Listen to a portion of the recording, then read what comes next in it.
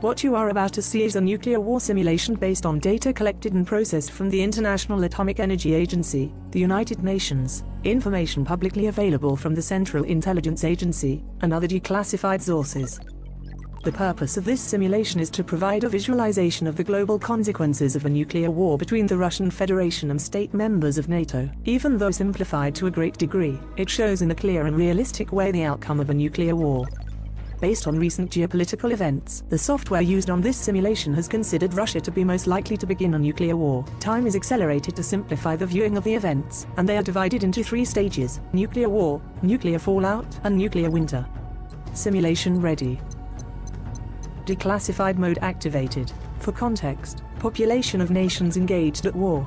NATO member states have 944 million people. The Russian Federation has 145 million people. Stage 1, Nuclear War.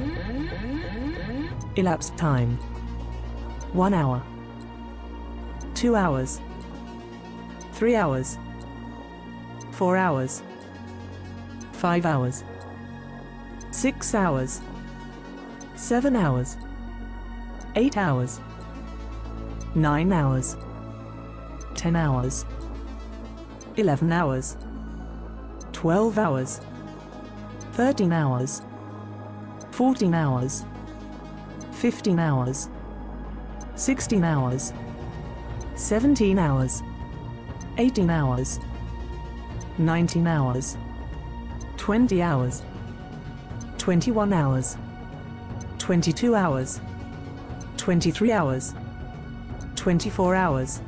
Total global casualties at 178 million people. Losses of nations engaged at war. NATO member states have lost 9.1% of their total population. The Russian Federation has lost 62.9% of its total population. Stage 2, Nuclear fallout. Elapsed time: 3 days, 6 days, 9 days, 12 days, 15 days, 18 days, 21 days, 24 days, 27 days, 30 days. Maximum radiation levels recorded, shown by degrees of latitude, in rem units. Total global casualties at 186 million people. Stage 3, Nuclear winter. Elapsed time: 2 months, 3 months, 4 months, 5 months, 6 months, 7 months, 8 months, 9 months, 10 months. Minimum temperature recorded, shown by degrees of latitude, in Celsius degrees. Total global casualties at 548 million people. End of the simulation. Stand by. Conclusions. During the stage of nuclear war, only the engaged nations were affected directly, and casualties were limited to military facilities and cities targeted as part of tactical and retaliatory attacks. On this first stage, we saw the highest number of deaths in the shortest amount of time.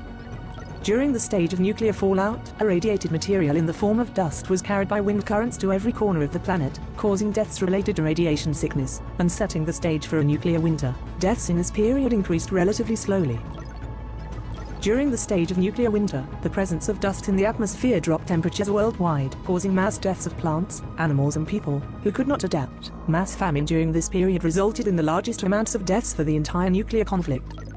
The conclusion of this simulation is that no country on Earth will be safe in the event of a nuclear war. The policy of mutually assured destruction is truly mad, and we must push forward initiatives to avoid the proliferation of nuclear weapons, and to reduce existing arsenals. Thank you for watching this video. If you want to show your support to all the effort I put into making this simulation, please leave your like, a comment, and share this video with your friends.